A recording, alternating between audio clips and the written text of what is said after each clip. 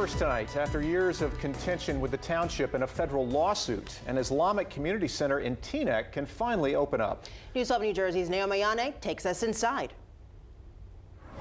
Today has been a long time coming for the People's Community Center here in Teaneck. Today, the locks on the mosque's main doors were officially cut off. Since 2018, community leaders here at Al Ummah Community Center have been on a mission to get this community center up and running. Leaders here tell us they were met with several roadblocks along the way, including anti-Muslim sentiments from a member of the zoning board. But today, this building is finally soft launching to the greater Teaneck community.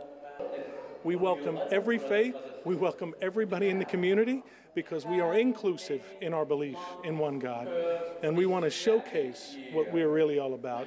The community center boasts a daycare center, a rec room, a food pantry, and even a gym, and at the center of it all, a masjid. That's what brings the Muslim community together, is its prayer.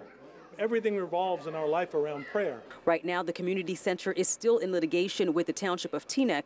A few weeks ago, they filed a lawsuit against the township for failing to issue several permits. We just need a fire escape and a ramp, which there isn't in front of this building, which is mind-blowing to know that you're not letting us put that on a 1909 building. While those battles continue, members of the community are looking forward to what Al Ummah will offer this community. They're going to offer a lot of services here and make a lot of things available to everyone in the community, not just Muslims. It's going to be open to everyone of every faith.